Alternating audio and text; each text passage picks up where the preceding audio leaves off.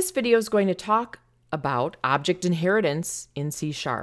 And this first part of the video is going to talk about kind of organizing our thoughts on how to think about objects and how they inherit.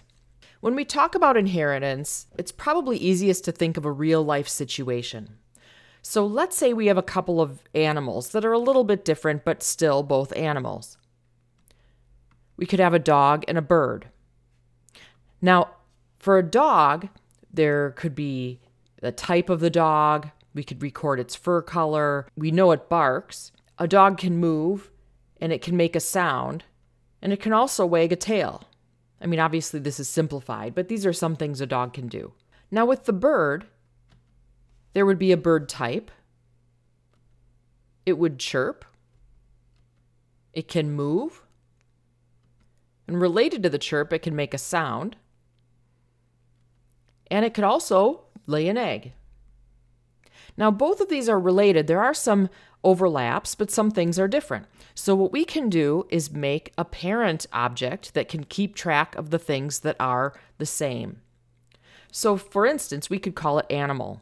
So let's look at the things that are similar between the dog and the bird. They both would have a type. So in animal, we could have an attribute called animal type, and then we can get rid of the individual ones in dog and bird. The dog and bird also each have their own individual sound, and we could store that in a variable as well. They both move, so we could have a move method in animal instead.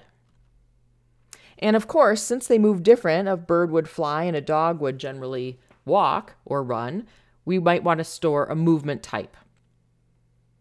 And then both can make a sound. So we'll have that in animal as well. And earlier on, we actually stored the actual sound as an attribute. So now if we look, we have an animal that could be the parent class, and it has animal type, sound, movement type as attributes, and then move and make sound as methods.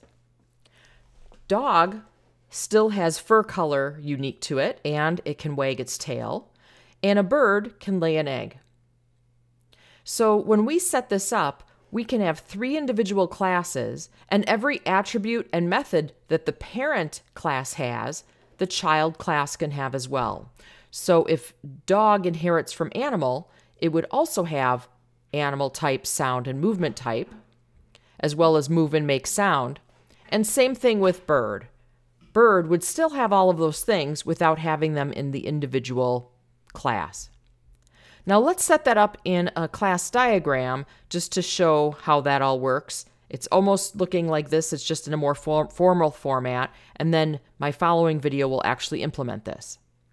Now I've opened diagrams.net, which also used to be called Draw.io, and it's just a free diagramming tool. You can use other tools to draw this. And I have opened up the UML panel, and I can bring up a class. And the way a class diagram works is the top panel is your class name. So the parent class we have is animal. This next section are the attributes. And so notice there's a plus sign in front, and that is the accessor. So a plus is public, a minus is private. In my example today, I'm just going to do everything public. And then we name the name of the field, colon, and then the type. So for instance, and let me open this up a little bit, I would have animal type, and that would be a string. I would have sound, also a string, and movement type. And that's a string as well.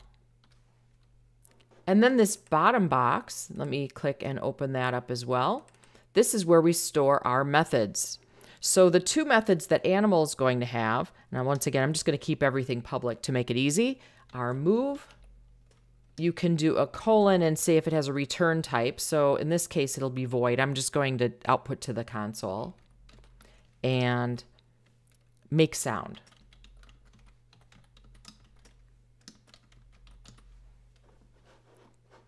So that is describing the animal class. Now let's set up the dog and bird. I'm just going to go ahead and copy this and paste it. So dog goes up here. And in this case, dog only has one attribute, and that is fur color. And that will be a string. And it has one method that's unique to itself, and that is wag tail.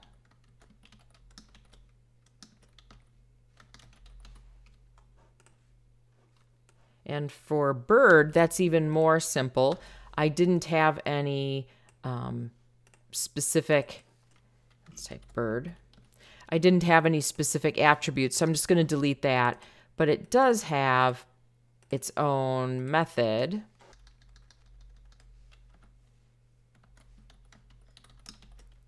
And that will be lay egg. So to connect these, I'm going to go ahead and choose a connector. And I can just draw between my objects. And to show it's inheriting, the standard format is that we've got an arrow pointing up. However, we want it to be a white arrowhead. So over in this panel over here, I can change the type of arrowhead. I'll make that this open white arrowhead.